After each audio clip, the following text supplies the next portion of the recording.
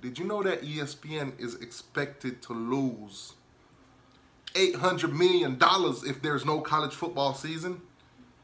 Did you know that? I learned that today. That's one more reason I think we definitely will have a college football season.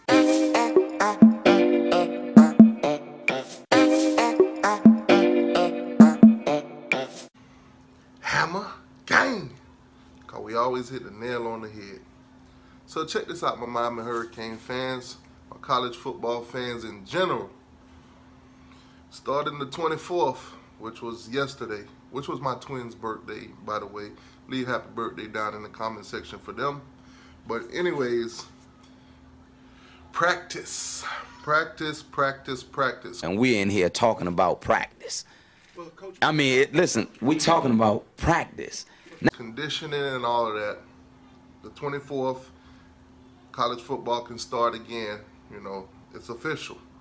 So basically they get 20 hours per week to do whatever they need to get done. 4 hours per day of workout, like weight training, conditioning, you name it. Now they do also get 6 hours of walkthrough, you know, film, you know, here and there. This basically 20 hours per week to get together and do what they gotta do. Now, I'm not the type to kick somebody when they down. I'm pretty sure y'all been taught that, you know, growing up. Don't kick nobody when they're going down. But Florida State, should we kick them while they're down?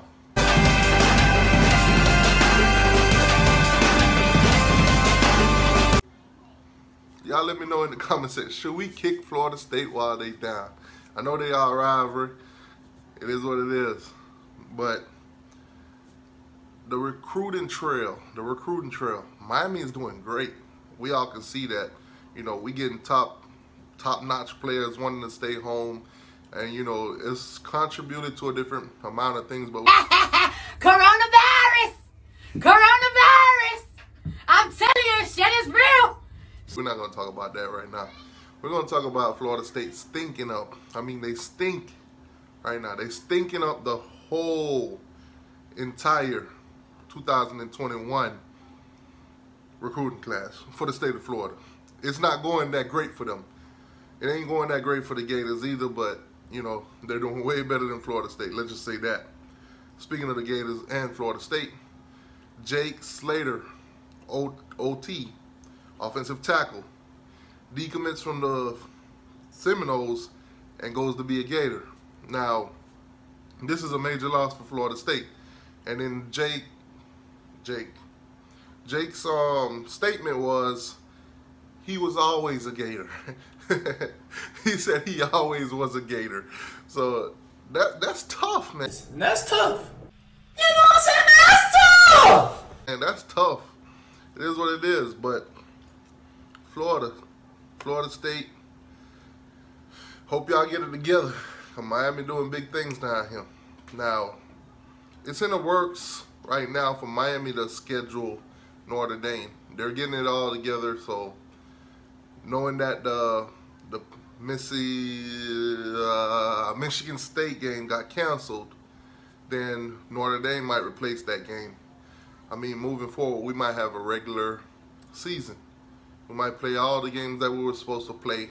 So, tough. Now, whether to say fans will be in the stands or not, I cannot tell you that. I do not have that information for you. We just, you know, follow up as we get news and updates on these things. But they are in works of getting Notre Dame on the schedule. Miami is very interested. From what I'm hearing, Notre Dame is very interested. So we might have Notre Dame again on our schedule this season. You know who else would I have loved to have on our schedule this season? The Florida Lizards. I meant the Florida Gators. I'm sorry, the Florida Gators. But that might never happen. I think they are scared to play us. I think, you know, it is what it is. We do get to play them again in 2024 and 2025 with a home and away series. Hopefully it's not those off-site games or whatever, because as you already know, Last time we played them, which was last season, was in Orlando, which basically is a home game for Florida because they live right up the street. But that's neither here nor there. So, recruiting class for the 2021 season. Jake Garcia. A lot of you guys have been hitting that Jake to the U movement. Y'all been following up on this and that and the third. So let's talk about it. Jake Garcia. Now, it's being rumored out there that Jake Garcia has enrolled in early classes. Enrolled at USC. He did not decommit from USC. In fact, the rumors are, this is not 100% true, so do not say, hey, T2Y said Jake Garcia is already at USC. These are rumors that I'm letting you guys know. So in the near future, pretty sure not too far from now, we'll find out what's really going on. So if that's the case, is it safe to say Miami can just go ahead and move on from Jake Garcia? How many of you guys have already moved on from Jake Garcia? A lot of you guys forget that we do have Perry on the schedule. And I know a lot of you fans don't necessarily like Perry or don't actually believe in him like y'all would do with a Jake Garcia. Or some of you guys don't believe in him as much as you would with Tyler Van Dyke. But it is what it is. Now, if we move on from Jake Garcia, should we go after a quarterback in the 2021 season? Now, a lot of people would say that, you know, you should try to get a quarterback each cycle. But let's keep in mind, we do have a lot of quarterbacks in our facilities. You know, we could actually develop one of these guys. So if we do not get a quarterback for the 2021 season, it won't necessarily kill us. We could go after one in 2022. We have quarterbacks on our roster. You guys just got to believe in one of them. You guys just have to watch one of them develop. It is what it is. Now, N'Kosi Perry will be a senior next season. It'll be his last year of eligibility at the University of Miami. I'm hoping to see him start. I'm hoping to see him do great. Hopefully most of you want to see that happen too. If you don't, you probably have your own reason. It is what it is. Put it in the comment section. Now, Tyler Van Dyke, Reed Lashley's new system. You know, Tyler Van Dyke is more of a pro-style quarterback.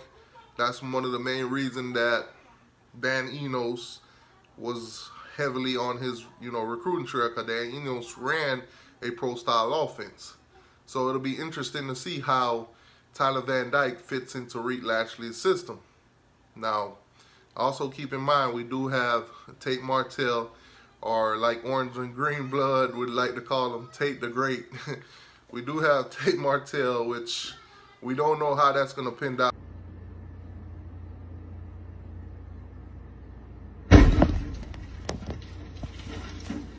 A lot of the fans, a lot of you guys have been saying that he should go ahead and transfer. He's a done quarterback. Y'all not even counting him, so we're gonna move on from him. And then we have Mataka. Hopefully we can see him do something great in the future also. But that's what we have for quarterback at the moment. Now, let's get back on Florida State. Florida State, the recruiting rankings updated the other day, and Florida State is sitting at number 21. They're sitting at 21st in the country when it comes to recruiting on the 247 Sports site, and I think they're pretty much the same on the Rivals.com site. So they're not moving up or down pretty much. I mean, well, they did move down a little bit from the week before, because on the 247 Sports rankings, they was at number 25. Now they moved down to 21. So they made a little progress, but they're not making any big strides, especially with decommits. And not only decommits to Florida. Their rivalry right next door. So it is what it is. Now, is it that kids nowadays not trusting Mike Norvell, or he doesn't have that, you know, that when it comes to recruiting. Does he need to go down to Miami and take a class with the great Manny Diaz? Because you see Manny Diaz ripping it up right now. Not just, I'm going to say this, I'm not crediting all of this recruiting to Manny Diaz. It's for all the coaching staff. It's for all the kids on the roster already, and the kids that are, you know, committing and going after other kids to come along with them. So everybody's getting their, you know, credit. It is what it is. Make Miami great again. Make Miami great again. That is the motto. And all the kids around seem to believe it. It's starting to become a domino effect. Every week we see another kid commits, and the other kids behind them are starting to believe and see, like, hey, you know, they believe, I believe, we believe together, we stronger together. Let's go. Put on for my city. Put on for my city. That's the motto. Put on for my city. Put on for my city. That's the motto. Anyways, guys, how y'all feeling about Miami tearing it up in recruiting? Florida State stink. Florida ain't making no big improvement, even though they were like the better team in Florida last season. Hate to say it, but it's true. I told McDonald's I wanted fried chicken. And they gave me grilled. They gave me grilled. Let me know what y'all think in the comment section, man. I'm out.